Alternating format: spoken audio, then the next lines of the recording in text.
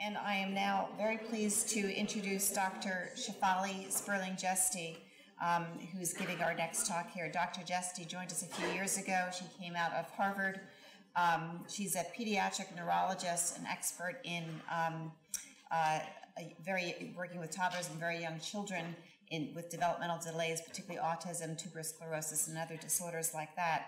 And she's also an expert in EEG. And today she will be talking to you about the A to Zzz, which I assume means sleep, of neurological comorbidities in autism spectrum disorders from workup to management. Thank you, Shafali. Hi, everyone. Oh, I'm good. Are you good? Okay, thanks for having me. I probably won't finish early, but I'll try to leave a few minutes for questions. But I'm also moderating the session at the end, where we'll take your questions, both clinical and research-related questions. I'll also put up a slide at the end that highlights all the studies that we do at CART and contact information in case any of you are interested in participating or just finding out more about the research. So I come today actually wearing the hat of a pediatric neurologist, not the hat of the director of the neurophysiology core in our center. And I'm going to talk to you about some of the neurological comorbidities that we see in autism, because I think they're not only very prevalent, as I'll emphasize, but also really critical for our understanding of possibly meaningful clinical subgroups that may respond better to certain interventions. And yes, that was very good, Susan. That was the A's to Z's, because I will be talking about sleep. My quick disclosure is that I do consult for Roche. So I am going to talk with you about three major comorbidities, focusing mostly on epilepsy and sleep impairment, because we actually have some clinical treatments for those two. But I'll also end with some discussion about the motor impairments we see in autism. Throughout, I'll highlight some sort of seminal critical papers that I think are useful for you to know about. I'm happy to give people a PDF of these slides afterwards. The slides that you have in your handouts or online are similar, but not exactly the same. Hence, I'm happy to not hear crinkling papers through the talk, because I did make some changes to make it more updated. I've also happened to actually I've written several reviews on the neurology of autism over the last few years, and I'll highlight some of those papers as well, because those do provide some of the more up-to-date information about these three areas. This is a review that I wrote in Current Opinion in Neurology a couple of years ago that highlights these issues. So as Ted gave you a really nice background on autism, autism is a diagnosis based on the presence of two major areas of impairment, social communication function, and then the presence of repetitive behaviors and restricted interests. As many of you probably know in this room, there's many comorbidities that are associated with ASD, and often when you go to a talk on comorbidities, you'll see sort of this Venn diagram and then sort of the comorbidities out in the periphery. I would argue that actually the neurological comorbidities that we see are really integrated and integral to the core deficits. They affect social communication function, they affect the presence of repetitive behaviors and restricted interests, and vice versa. It might be that actually some of the core deficits actually impact the development and the outcome of some of these comorbidities. I also kind of intentionally put the three of these in a Venn diagram that overlap, because we find that these three comorbidities absolutely overlap. And that, for instance, epilepsy and sleep impairment are often found together in patients with autism. And finally, another overlapping orb here is intellectual disability. And I placed that very carefully, overlapping but not completely overlapping, because of the fact that intellectual disability and cognitive impairment is very common in children who have autism and neurological comorbidities. Now, this is of clinical importance and interest as we think about screening and treatment and trying to improve overall cognitive outcomes, but it's also important when we think about mechanisms of disease, and I'll get to that at the very end, as I like to call, and I sort of stole this coined term from Dan in a new review he wrote, the new neurology of autism, which really is informed by mechanisms and pathways that are largely informed by genetics.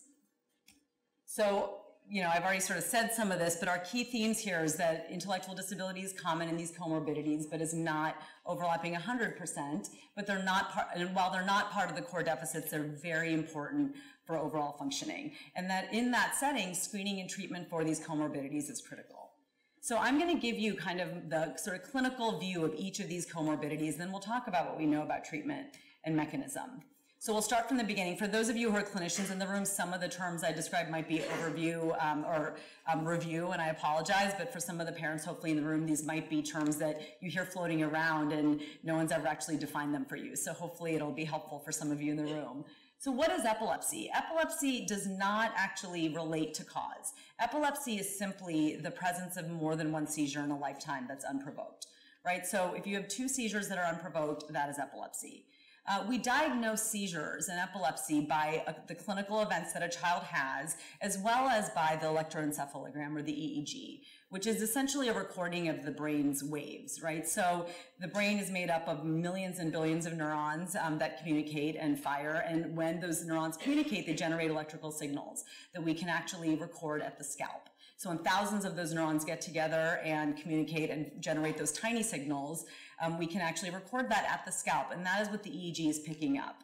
Now, to have a clinical diagnosis of a seizure, you don't have to have the EEG or the clinical event, but the way that as neurologists we are most comfortable with making a diagnosis of a seizure is that we see a clinical event and there's an EEG pattern that relates to that event, meaning the EEG is abnormal in a way that convinces us that this was probably a seizure. And you can see one example down there of an EEG. Those are the electrodes that are around the scalp, and you see kind of normal brain activity, and then you see in the middle that pattern of what we call kind of diffuse spike and wave activity. That's actually the EEG of someone who had a staring spell, and while the staring spell was happening, this EEG was recorded, and that event was a seizure.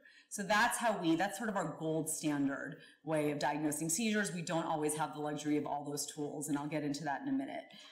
With the EEG, though, we can break down the EEG into different oscillations or brain wave frequencies, and those different oscillatory patterns actually help us to think about, what do we expect to see in typical development in terms of oscillation patterns. And then when we see things that are a little bit different, like at that bottom, if I can actually use my cursor. Yeah, so right here, you see these waves that are a lot slower. These are waves we typically see in sleep. So if we see that in a child who's awake, we might think, those aren't quite normal brain waves. Now, do those waves mean that child's having seizures?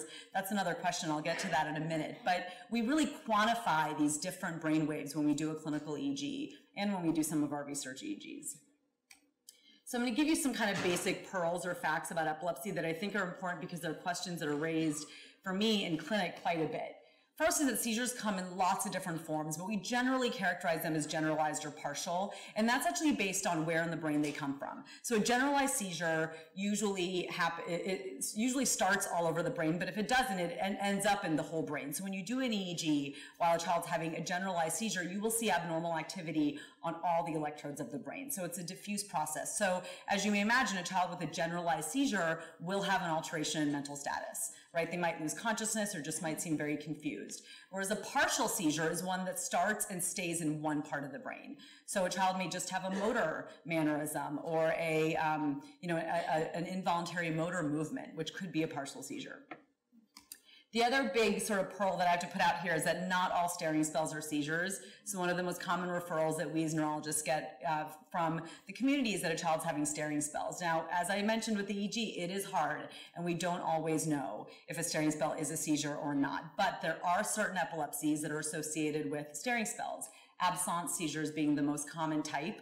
And in those seizures, in absence epilepsy, there's a very classic EEG pattern that is associated with that staring spell. And so if there's concern about staring spells, we certainly will evaluate with an EEG.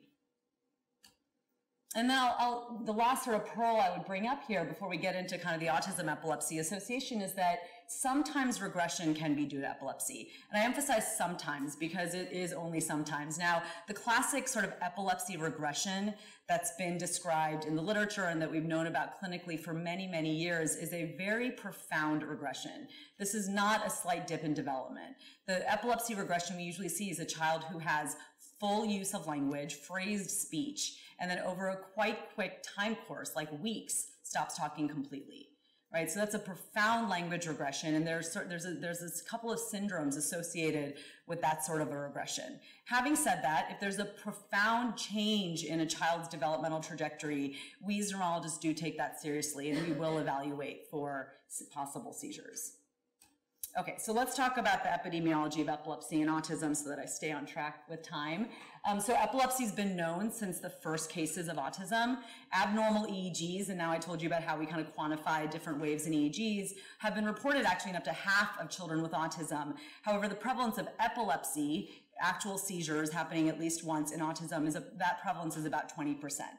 The prevalence of autism symptoms in a population of children with epilepsy has also been studied, and that rate is about 5%.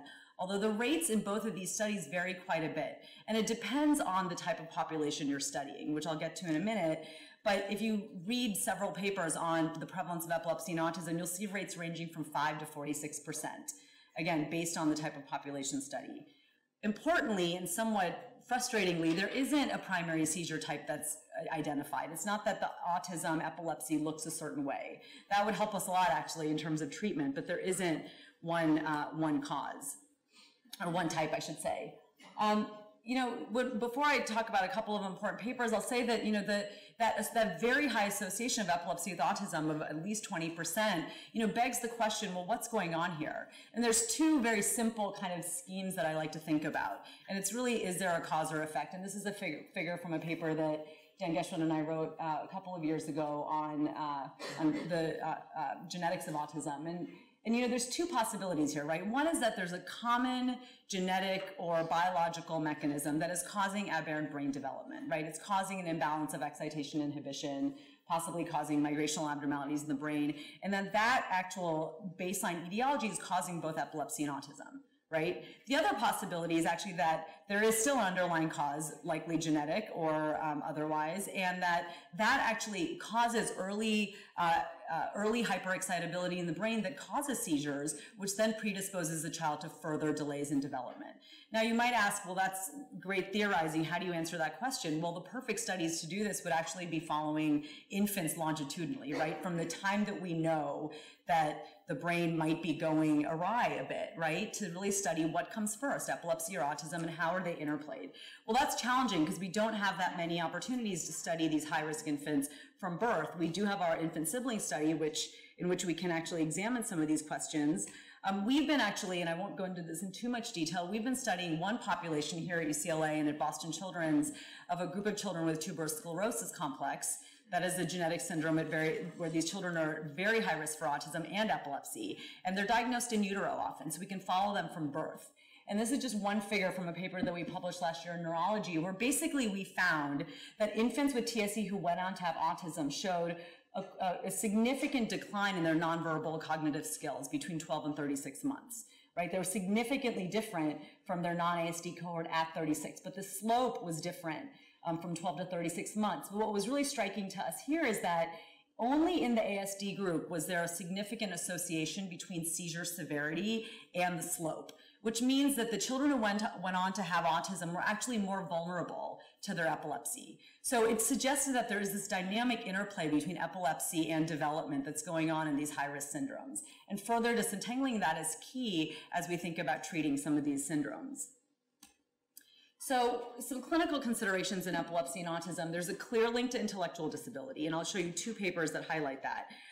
Epilepsy and autism is twice as common in children who also have intellectual disability. It's also more common in girls. So girls with autism and intellectual disability are at the highest risk for epilepsy.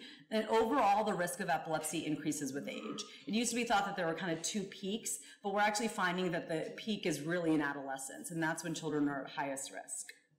So I'll highlight two papers quickly that I think were really seminal studies and meta-analyses in this area. This was a meta-analysis done and published in Biological Psychiatry in 2008, which basically examined about 35 papers on autism and epilepsy. And the bottom line is the authors found that the prevalence of epilepsy in autism was 46% in those individuals who had an IQ less than 40, right? And that prevalence went down as IQ went up.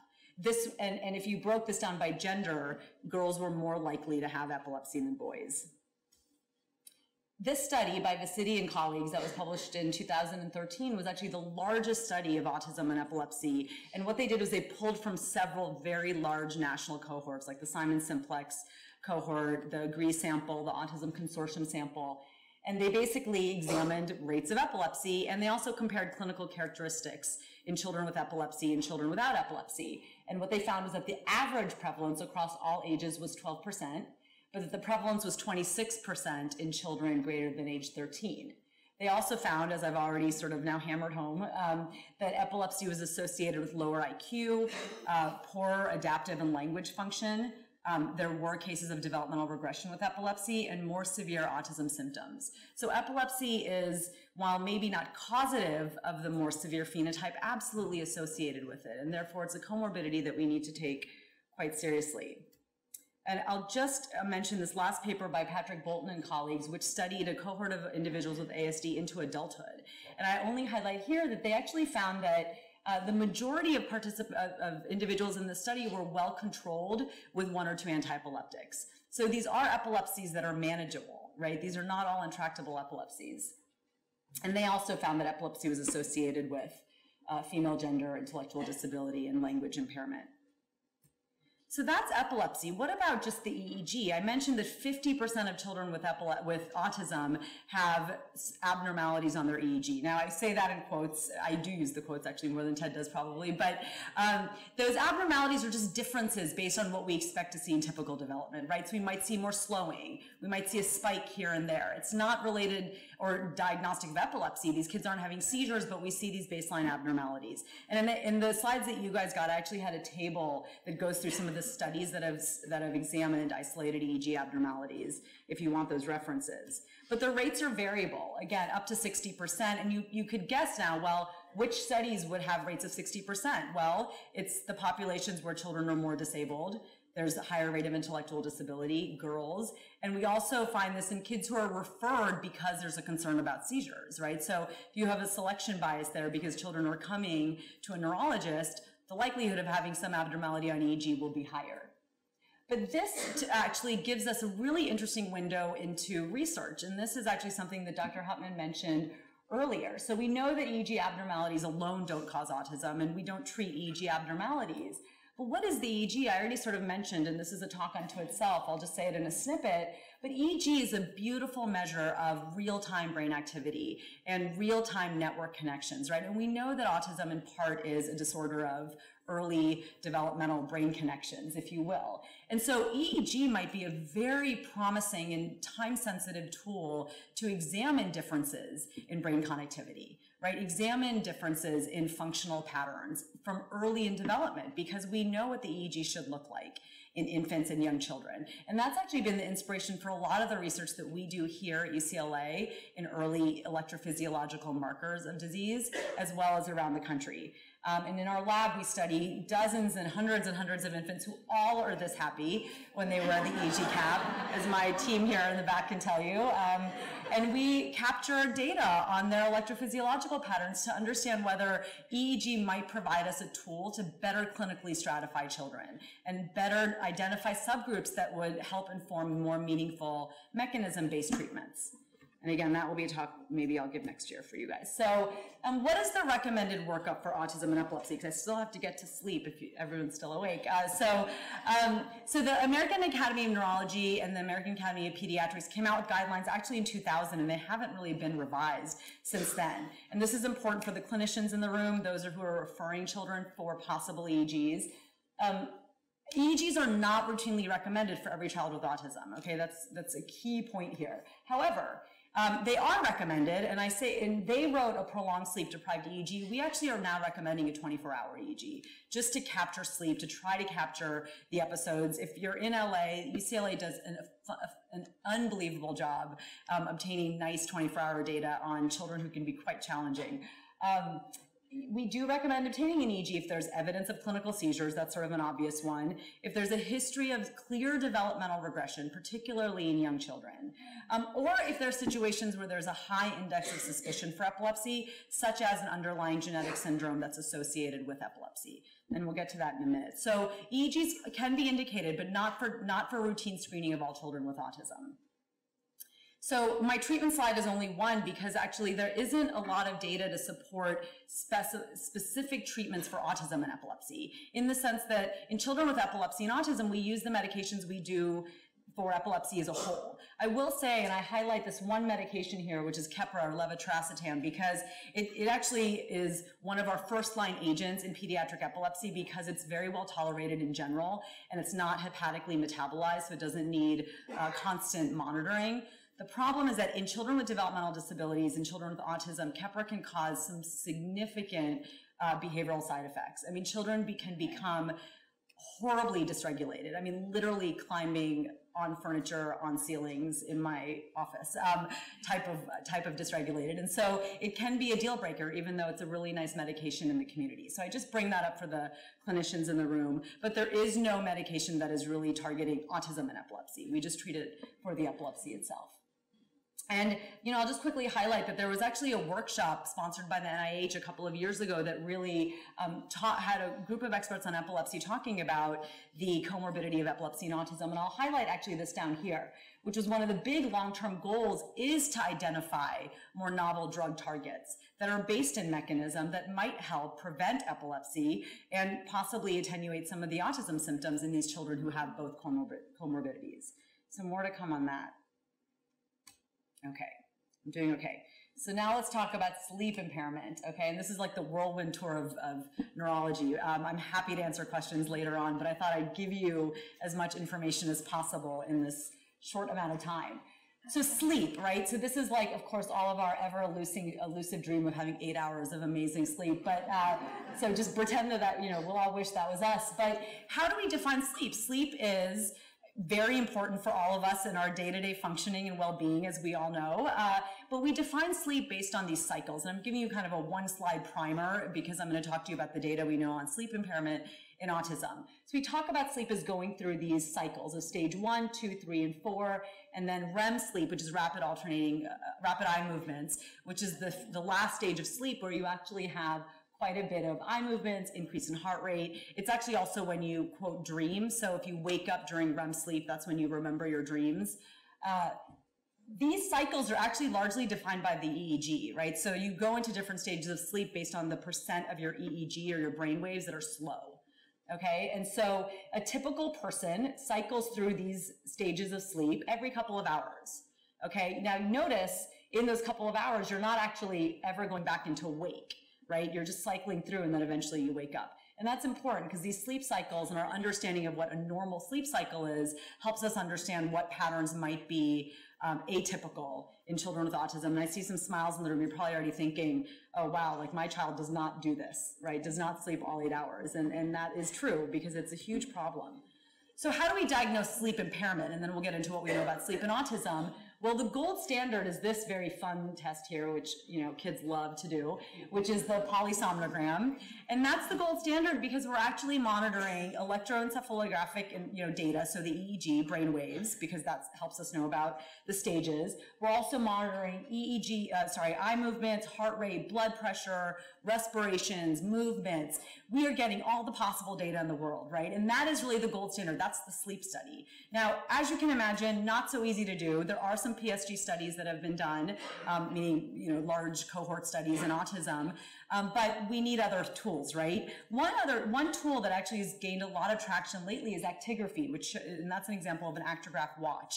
The actigraphy basically monitors movements and can also give a good proxy for kind of circadian rhythms, sleep-wake cycles. So that's actually been a tool that people have been using more and more because you can put a watch on a child, even though the watch costs, you know, $3,000, but you can put a watch on a child and take it home and get some basic data on sleep-wake cycles, okay? The other way that we can really measure sleep, and some of you may have filled some of these out, are behavioral questionnaires, and this is just for your reference. This slide is in your handouts. I'll just highlight the fact that there's many sleep questionnaires that are out there, and they're mostly parent questionnaires. Parents are actually very good historians of sleep impairment, and what's been found actually is that the sleep questionnaires are quite consistent with the data that we find in the PSG studies. Okay, this first one, the Children's Sleep Habits Questionnaire, the CSHQ, is thought to be kind of the gold standard for sleep assessments. It was initially created for children ages 4 to 10, and now there's a toddler version, ages 2 to 5.5. And it basically is a lot of questions, and you get 8 subscales on things like bedtime resistance, delay of sleep onset, sleep duration, anxiety during sleep, those sorts of things. And we can quantify a lot of the nuances of sleep and sleep patterns based on these questionnaires. Okay, so now let's talk about sleep impairment and autism. As may not be a surprise to you, sleep problems are really common. It was funny, I was in clinic yesterday, I saw 6 patients, 5 of them were there to see me for sleep impairment. And I actually, whipped up a couple of slides for them as we were talking about the biology of it, because it's very impairing for families. It's so tiring for parents to be up every 2 hours with their child, and so it's an issue that we care a lot about and are actively doing, not us particularly, but in the general community, lots of research is being done on sleep impairment. But anyway, the prevalence rates are reported as high as 80%. And those rates range a little bit based, again, on the population studied and the type of questionnaires being asked.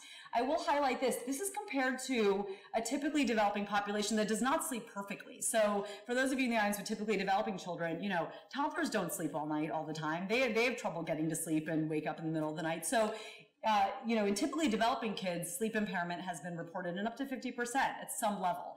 But still, it's double in autism, right? And it's probably more than that. We also actually know that there's some element of sleep impairment that seems specific to ASD. So there's one study, actually a couple of studies that have actually compared sleep impairments in children with autism with IQ-matched children who had developmental delays but not autism, and have found that the rates are higher in children with autism. And we'll get to that in a second when we talk about etiology. So this is not just an issue of developmental delay. This is actually an impairment that we see specific to autism. So what is the sleep impairment? I keep saying sleep impairment. It's insomnia. What is insomnia? Insomnia is basically not being able to sleep, not getting enough sleep, right? So what is the typical pattern? And I actually in that left column have kind of what the data are from behavioral assessments and then what the data are from the actigraphy and polysomnography studies. And you'll see in both, there's very similar patterns, right? So the first issue is initiation of sleep. It's hard to get the child to go to bed, right? We see that behaviorally, and actually on the actigraphy and PSG studies, there is a prolonged sleep onset time. So it takes longer for a child to get into stage 1 and stage 2 sleep, okay? There's also frequent nighttime awakenings, and that is actually consistent with what's seen in PSG, which is frequent arousals and sleep fragmentation. So I showed you that graph of that beautiful kind of, we go through these perfect cycles for 8 hours, right? Well, in children with autism, that sleep is fragmented. Those cycles get stopped at some point.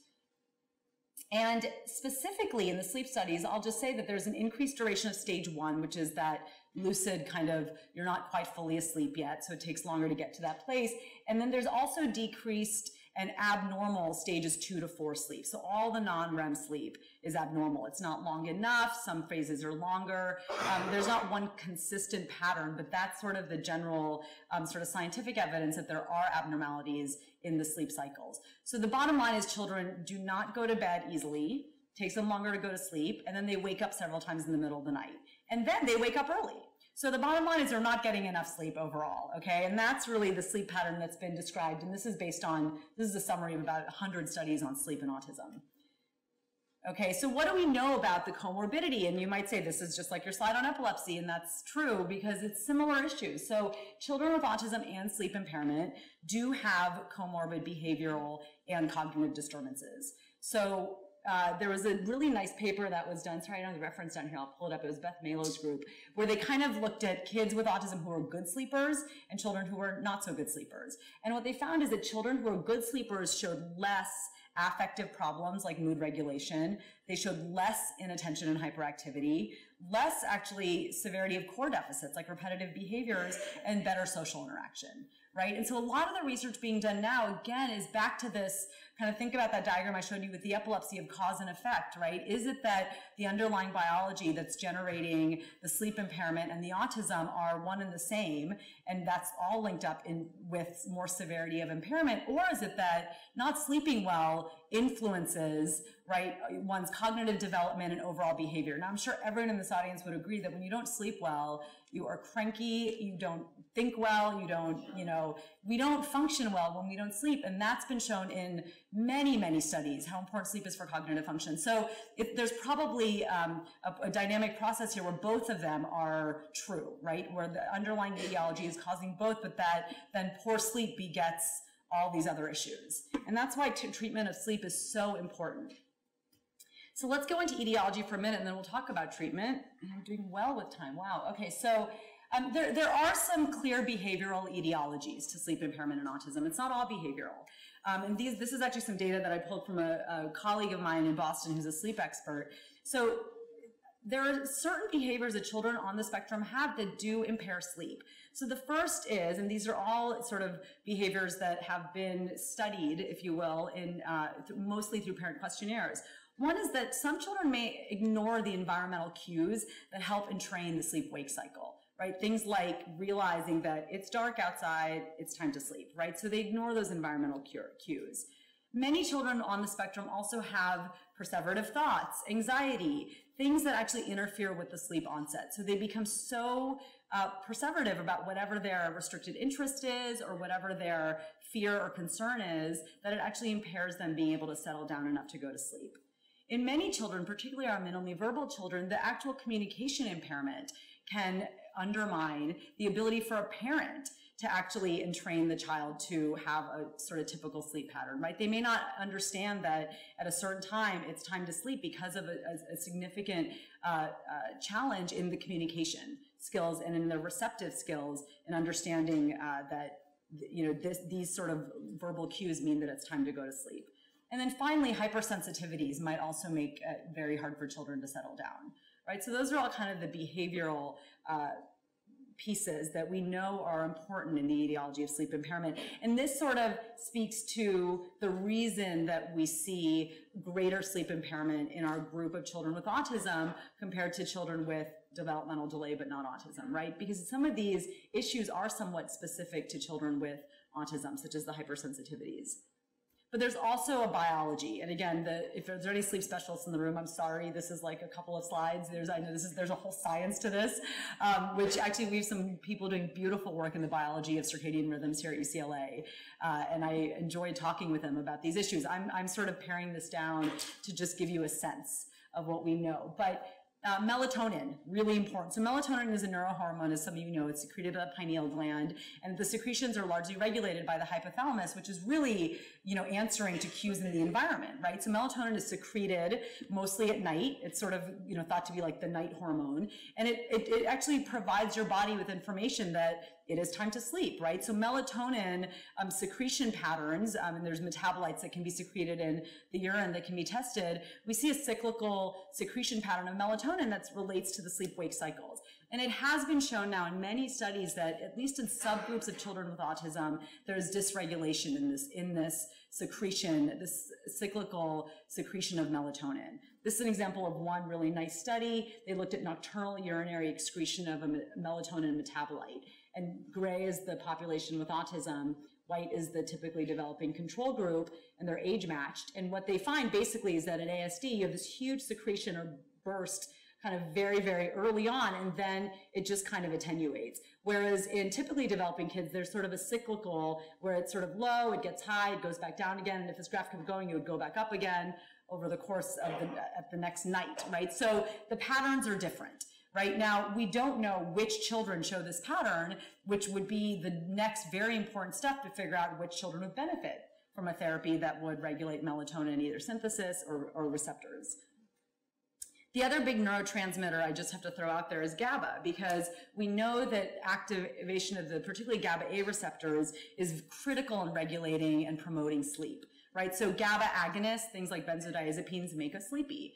That's not a coincidence. It's because actually upregulation of GABA does promote sleep. And we all know, and again, I'm oversimplifying a very, very elegant and sophisticated literature on GABA and autism, but we do know that there's GABA dysregulation in at least subsets of children with autism. There's several high-risk genetic variants like duplications in 15q that are associated with upregulation of several GABA-A receptor genes.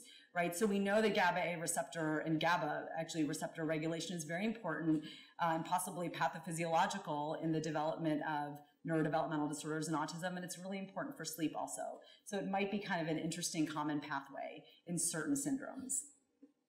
So I bring these two up because there's treatments that can target these two things, and there's work underway in that.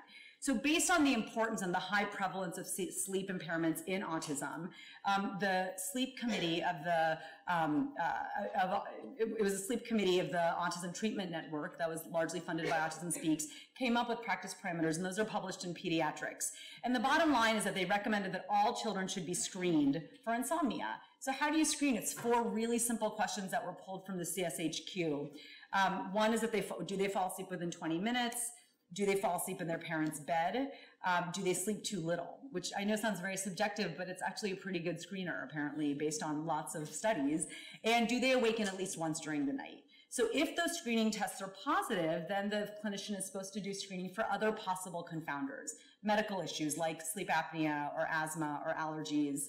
And again, all these details are in the practice parameters in that paper. And then the recommendation is to sort of think about therapeutic intervention. And that's where sort of the therapy comes in. Here's the key, is that behavioral and educational interventions are first line, right? So bedtime routine, calming activities, limiting screen time, limiting the sleep associations and slowly extinguishing those. If you know, eating is a sleep association, trying to slowly extinguish those.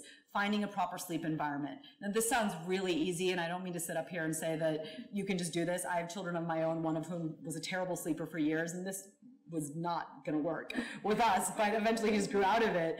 But it's been studied that educational intervention with parents actually does work, and it does improve some aspects of sleep. And I'll just provide you with this sort of picture of the, on the Autism Speaks website, they have a whole sleep toolkit that actually goes in excruciating detail about behavioral interventions for sleep impairment. So I definitely would just guide you to that.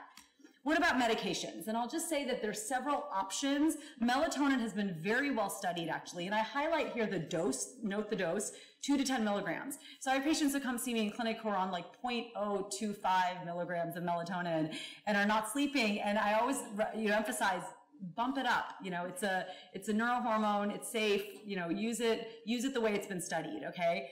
Now, having said that, melatonin is not regulated by the FDA. There are so many formulations of melatonin. And so what I recommend to parents is find a formulation that you like and works and stick to it. Because if you change to a different bottle, it might be actually a very different dosing. And I just quickly will highlight, I love this. So this one company has melatonin 3 milligrams extra strength. Same company, 5 milligrams, but not extra strength. So, so as you can see, these formulations are not regulated, and so it's just really important to realize that and stick to one that works. Okay, perfect. I have 8 minutes, and I actually really wanted to just spend about 5 minutes talking about motor, and then I can answer some of the clinical questions at the end when we do our panel. Okay, so the key points for motor impairment, and I put this one in here not because there's actually that much clinically right now we can do, but it is one of the most common reasons for referral to a neurologist, and it's an area I think of tremendous importance when we think about possibly better quantitative ways to think about some core deficits and developmental domains in autism. So what's nice about motor impairments is that they're overt and measurable, although measurement can be challenging. Motor impairments are associated with overall autism severity and intellectual disability, and they may be some of the earliest markers of atypical development in infancy. So to give you a couple of quick definitions, strength is just the force that a muscle can produce with effort, whereas tone is the muscle's resistance to passive stretch during rest. Okay, and those are different. So a child who has low tone, is floppy, is not necessarily weak. And as neurologists, we can actually disentangle those, which is key, because the motor impairment we typically see in autism is actually low tone. It's not weakness. When as neurologists we see weakness, we worry about a primary problem of the muscle or nerve. And it's hard sometimes to disentangle that in the office, and that's why it is appropriate if you see a child with significant motor impairment to have a neurological examination. So motor skills are so important for development, right? I just refer you to this one beautiful manuscript by Rafael Campos written in 2000 where he said travel broadens the mind, right? And that can be taken in many different ways, but the idea is that he wrote that the onset of locomotion heralds one of the major life transitions, right? Because it involves a pervasive set of changes in perception, cognition, and social emotional development. Being able to move, being able to point, being able to engage physically absolutely augments your ability to socially interact and to communicate. And this has been shown in many, many studies that I won't get into, but motor skills are important, right? And that's why in that Venn diagram, I put them in the middle of the kind of core deficits. So in autism, we know repetitive behaviors are a part of the core deficits, but there's many other motor impairments that have been described in the literature. Delays in motor development, which is the only one I'm going to actually highlight for about a minute, which is the early motor delays. Hypotonia has been reported in autism, incoordination, gait impairment, praxis, which is the performance of skilled movements, can be impaired in children with autism. And there's a whole literature on each of these bullets. Which again, a lot of those references are in your handouts online if you'd like to reference some of those papers. But motor delays can be actually quite informative in the prediction of early developmental delays. And in the infant sibling studies that Dr. Huttman described, there have actually been some groups that have really focused on early motor function, if you will. And I'll just show you one slide or figure from one of the large studies of infant siblings. This is Rebecca Landa's group. And what they did was they looked at infants who are at low risk and high risk based on having a sib with autism at 3 and 6 months. And they basically looked at the Mullen scales of early learning and the motor domains there. And they grouped kids into children who are within normal limits in their performance and children who are low performers. And what they found is the infants at high risk, again, they don't all go on to develop autism, but in the high risk infants, more children than not were low performers on their motor scale, right? And that's true at 6 months as well. And so, these early motor delays might be important and might be foundational for sort of later developmental trajectories, if you will. And I'm not going to talk about the gait and praxis, but it's here and you have slides. I'm going to actually talk about this, which is that there's a lot of work really in the last couple of years, literally, trying to better quantify motor impairment in autism because we have the gestalt that there are delays, we have the gestalt that there are impairments in gait and praxis and other things, but it's hard to actually quantify motor behavior as well as we would like, especially in early development. So there are some standardized measures that can be used, and if there's folks in the group who are occupational therapists and physical therapists at the end, it would be great to hear some thoughts on what measures you like. Some of the standardized measures that I'll mention are the Mullen, the Vineland, which is a parent questionnaire but does have subscales for motor function. What's really been exciting in the field in the last year or so is that people are using novel methods to really quantify motor function. And you'll see in the literature over the next 5 years, I expect many, many more papers that quantify motor function in autism. People have used the Xbox Connect, which is this really, really simple to use device where you can actually map movements in real time and get really exquisite quantitative data on all types of movement variables. And then the Wii Balance Board. I have a postdoc in my lab who's very interested in the relationship between motor function and communication in minimally verbal kids. And she just wrote a grant to look at the Wii Balance Board and how balance might be different in children based on their language ability in children with autism, because these are areas that we can intervene on in a different sort of way. So quickly, last couple of slides in terms of assessments. So I talked about the standardized assessments. The big question that I always get asked in clinic is, should we do neuroimaging if a child has motor impairment? And technically, based on practice parameters that were published by the AAN, in a child with global developmental delays, so motor and language and sort of global delays, so that means not just language, but also motor, it is recommended that neuroimaging be performed. We in neurology use some clinical judgment with that. If it seems as though it's a very subtle delay and we want to sort of wait to see if they grow out of some of the hypotonia, then we won't actually image. But it is actually recommended that imaging be performed on a child with global developmental delay. And I'll just highlight that there's no one treatment for motor impairment, but in a child with motor delays, physical therapy, occupational therapy might be something that we really emphasize so that we can help bolster the other domains in autism. So my last slide here is that I talked about these, core deficits.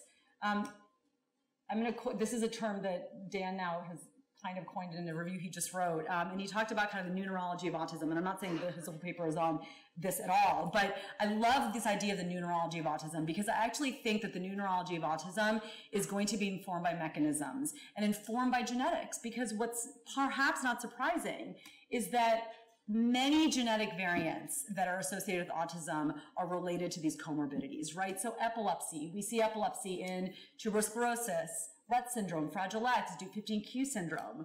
Sleep impairment is very common, particularly in CHD8 mutations, right? and then motor impairment in, again, Dup15q, Rett syndrome. So when we see these neurological comorbidities, it helps tip us off to what might be an underlying genetic etiology, but vice versa, when we diagnose a child early in development with one of these genetic variants, which we're doing more and more, we can much more in an informed way screen for and monitor for these comorbidities, right? And so I think that this is really where this sort of field of neurology of autism is moving. And I will stop by just giving you a quick sort of glimpse into a new clinic that we've started through our Autism Center and through our child and adult neurodevelopmental clinic. It's called the Developmental Neurogenetics Clinic. And this is an opportunity for children who have the need to see a neurologist where there also is a known genetic variant or syndrome. So if a child has a neurodevelopmental disorder and a known genetic variant, they actually can come into our clinic and they're seen by neurology, psychiatry, and genetics. And the reason we built this clinic is really in line with that last slide I showed you, that the genetics of autism has informed our understanding of these comorbidities, and they're very, very, very much related to each other. And so we'd like to sort of see these rare disorders in a systematic way to help provide consultation, but then ultimately to actually steer that into meaningful clinical trials. And that's where I will end. Thank you for your time. Right on time.